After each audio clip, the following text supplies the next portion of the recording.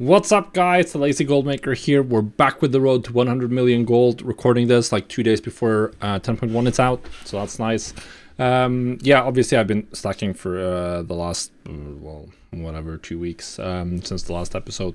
Because I wanted to, well, keep my motivation strong for the new patch so I can spend my time actively doing stuff once 10.1 is out.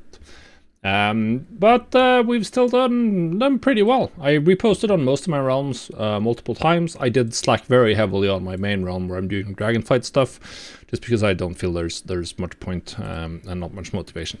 We'll take a look at 2 mailboxes from some of my flipping realms where I had some cool sales, and then we'll obviously look at the sales I had on Draenor. Honestly, not that much there this week, but whatever. We'll get to it. So first off, we have Darkmoon Fair.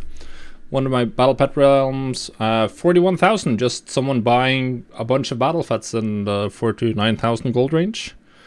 So it was one good sale day that generated pretty much most of the sales, and then we sold another one like 5 days later. But 41,000, that's always nice to see that kind of a mailbox, and yeah, pretty good. Then the next one, obviously, Les Sentinelles, the French realm where I bought the guild bank for 1 million. Which I incessantly talk about. Well, finally we got some real sales. 100,000 gold, which is pretty good. One expensive battle pet, and then we sold 2 pieces of transmog, the lovely red dress for 52,000 and the Talon Guard pauldrons for 31,000. Not really familiar with either of those items, and then obviously there was a smattering of other items. Some cheaper ones and some in the 1,000, 2,000 gold range, but that's pretty good. I mean, that's 1/10 of the gold I spent on that mailbox, on that guild bank already made back. So that's something to be happy about. Then we have Draenor. On Draenor this week, I was slacking. Yeah, there's no way around it. We had some gem sales and some battle pets. Legendaries. Legendaries keep selling pretty well, so that's cool.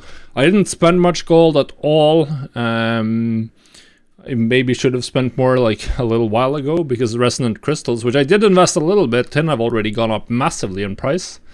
I bought at 300 and it's like 700 gold now, so it'll be interesting to see what happens with the patch. I'm going to keep mine for the moment. But yeah, sold some gems and some legendaries. That's pretty much it. I didn't repost much at all. So I haven't played that much WoW the last 2 weeks. But I mean, that's what we'll be diving into now that 10.1 is out, or gonna be out in 2 days in EU.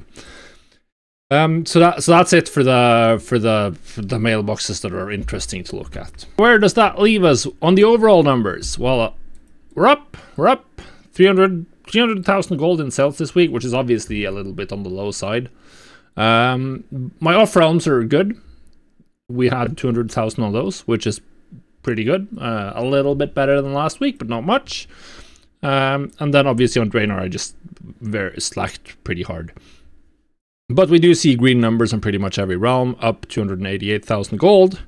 So not a bad 2 week period. Not a bad 2 week period.